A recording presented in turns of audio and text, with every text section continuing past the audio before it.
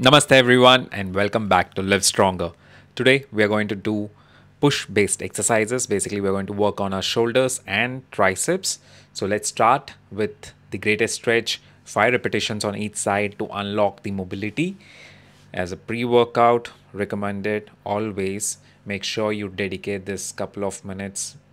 It just hardly takes a minute if you do it 5 repetitions. Just hold it for 5 seconds, hardly a minute, maybe more than a minute, that's it. But totally recommended to make sure that you get flowing. You can also do this particular stretch, as I mentioned earlier in my previous videos, before going to bed or as soon as you wake up, just to unlock your body. Absolutely the best stretch to do. Make sure you feel the stretch in your inner thighs, your glutes, your hamstrings, your upper back, your shoulders, your chest entirely. Now after this we do a mandatory deep squat. Make sure you push your glutes as far behind as possible. Feel the stretch in your hamstring, and once they're completely stretched out, bend your knees and go into a deep squat. Hold there for 5 to 10 seconds. That's absolutely fine.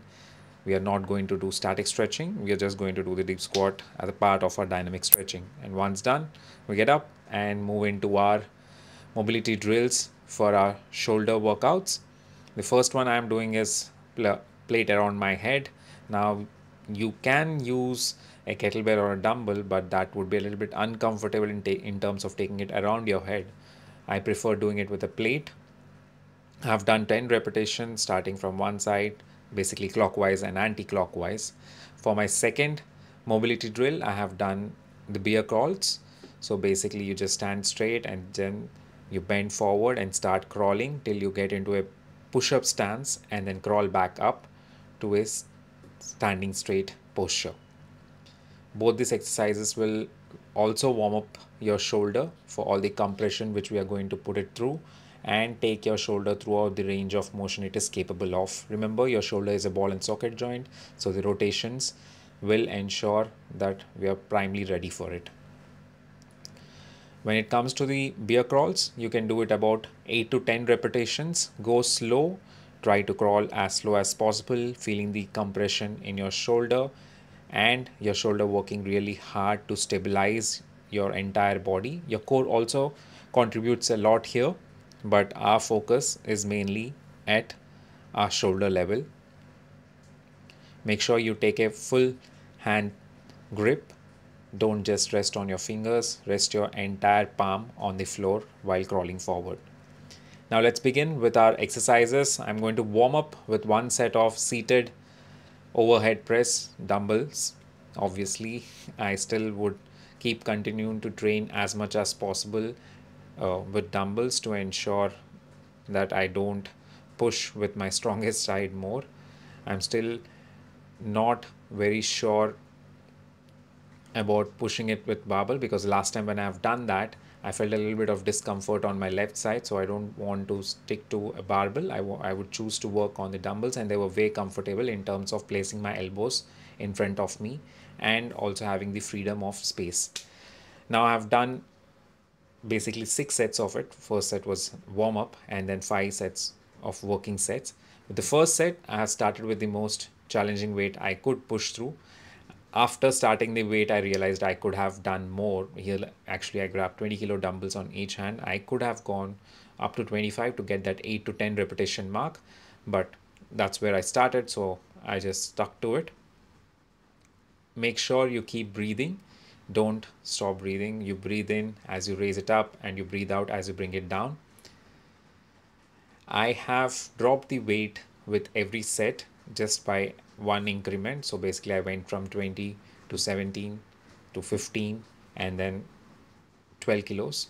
Now the reason why I have done is that because with shoulders I would like to get my repetitions on mark, then to keep pushing extra amount of weight, because when I try to push a lot of weight after my shoulders fatigue, I usually lose my form very quickly. So I like to keep my shoulders tight and then push the weight as efficiently as possible with the manageable weight for the set. The break in between these sets could be up to 60 seconds. That's more than sufficient since you're seated, your core is not much demanded. And here I'm sitting down on a military press bench. So if you don't have that, you can sit on a flat bench and take a support of a Smith machine just under your upper back. Don't lock up your upper back. I don't like taking a full back support while doing an overhead press. Now for my next exercise, I started with the ray delts. So here for that, I prefer to do it on this particular equipment, and I have realized from the last time to this time that my positioning of my hand, instead of the upper handle, by placing my hand at the lower handle, I was able to get much better ray delt squeeze. So make sure when you try this particular exercise on this similar kind of equipment, just experiment with the positioning of your hand, because that matters a lot, and I feel that it is quite individual when it comes to activating that ray delt. Because of the number of muscles which are located in that particular region, it's very easy to overlook, or the most of the times the mid trapezium and the upper trapezium will kick in while trying to do this particular movement. They will here also, but I try to keep it at least 80 to 90% all ray delt movement. Have done again this particular movement also have done unilateral training, because I did not want one side to start pushing the weight better than the other one, just to ensure that both sides are working equal amount of weight. And I would recommend that for you also, to at least for the first two sets. I've done 4 sets of it, 12 repetitions. For at least for first 2 to 3 sets, do unilateral. If you're tired, go back to doing both hands at a time, but try to focus on getting that ray delt activation as much as possible.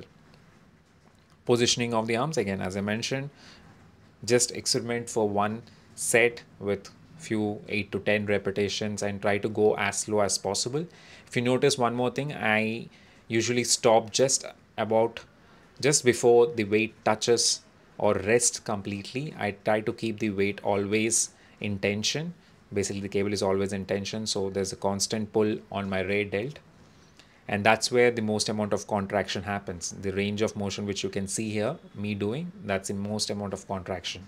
You don't have to squeeze it way behind, or you don't need to let the weight completely rest. Doing one hand at a time also lets you identify if there is any kind of tightness in your shoulder or in your ray delt or in your traps, because that's when you start feeling a different contraction happening on one side than the other. Again, a simple foam rolling or a tennis ball massage would definitely relieve the tension, so that you can focus more on the exercise. Also, the seating position, you can see I try to lean a little bit forward while sitting down to get that extra bit of stretch for my delt. Now for my next exercise, I'm going to work on my front delts. Here, while doing this particular exercise, you will also get a little bit of activation on your upper chest, and that's absolutely fine. We try to focus mostly 60 to 70% of effort coming from the front delt. Now, if you remember, I have done this particular exercise on a cable setup, but since the cable machine is occupied, I prefer to do this on a free weight. And I have done this on a free weight also long ago, maybe when I was doing when I was on my 20th video or something. Pretty simple, lie down on an inclined bench, just about 45 degrees angle, completely head down, and from there raise the dumbbells up. You might feel a little bit of tension in your biceps also through the range of movement. They're not contracting, but you will definitely feel the stretch, because your biceps are connected to your shoulders and your elbows. Since you kept your elbows straight and you start raising up, you will feel a little bit of biceps. Chest would also be working a lot in between. It might even jump up to 50% of contribution, but your front delt is the one which is bringing the weight from down till the mid level of your body. Post that, chest activation might increase a little bit, but that's absolutely fine. Because we have done 5 sets of overhead press, our front delt is already pretty well worked out, so this exercise would be a good finisher for it. Now for my next exercise, the mandatory calf training, standing calf training. Today I chose to go for a heavier dumbbell. Now when you're choosing to do this a particular exercise in the way I am doing by holding a dumbbell, there will be a lot of grip strength demand. So if you want, you can use straps, or like me, you can consider it as a compound training wherein we are training both our grip strength and our calf muscles. I'm holding on to I think I got a 20 kilo dumbbell. So yes, there will be a little bit more stress on the side where the dumbbell is. So if it's on the right side, the right calf might feel a little bit more sore than the left calf. So switch in between the sets. For my next exercise, I'm going to work on my triceps. I have done 2 variations of rope push down. In the first variation, I leaned a bit forward and I kept the rope as close to my body as possible to get my hands as straight as possible while keeping my elbows in midline of my body or behind the midline of my body while pushing down. Try to get the maximum amount of extension in your elbows to get that tricep contract. Within the first 2 sets, you should feel a lot of blood pumping into your triceps thanks to all the shoulder work we have done. But we keep going. We'll do 5 sets of it, 12 repetitions. Now for my last 3 sets, I have done this particular variation, which is basically you rock forward and backward with one leg forward, one leg placed a little bit back. Every time you want to squeeze down, you rock back, get the extra amount of travel on your tricep, and when leaving it back up, leaving the cable back up, you rock forward just to parallel level. Your elbows become parallel to the floor, and then again you rock back down to get the maximum amount of extension. Pretty simple way to do it. This also, the reason why I like this particular way to train my triceps is because this eliminates a lot of trap and shoulder involvement as we rock back and forth. By now my triceps were done. I was completely tired. I was not able to get maximum amount of contractions. I was hitting close failure. Without losing my form, I would not be able to perform any more repetitions. For my next exercise, I am going to do the oblique twist. Make sure only one cue here because the rest of the exercise is pretty easy. You just need to spin. Make sure you keep your hips as locked as possible and brace your core. Squeeze your core, and once you squeeze your core and you start rotating is where you feel that obliques working a lot. You will also feel a mild discomfort wherein your muscles are not allowing you to twist, but that's how the contractions work. A pretty easy exercise. You can do it standing, seated. I prefer standing because my hips stay more locked that way. For the next bit, we are going to do dead hang or the vertical hangs. Remember, when we are hanging, our shoulders are decompressing also. So it's a great way to close our shoulder and push workout by hanging for about trying 100 seconds. Still not there. Post workout, about to get just 60 odd seconds, but good amount of forearm work and also shoulder decompression after a good push day. So now we move on to our shoulder decompression. We do 10 circles by just trying to reach the floor and making 10 circles on the floor like I am doing. Completely decompresses the ball and socket joint. Again, if you did like the video, I would greatly appreciate a like. If you haven't yet subscribed to the channel, a sub to the channel would be extremely helpful. If you have any feedback, please do drop a comment.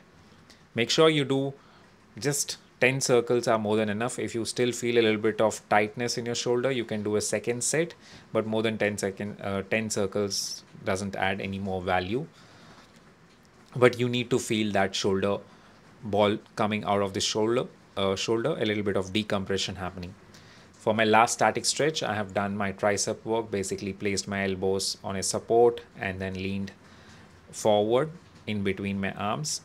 I basically pushed my wrist as far behind as possible to get that stretch happening in between my elbows and my lats. My triceps are getting stretched. Thank you so much for joining me, and I'll see you in the next video. Have a good day.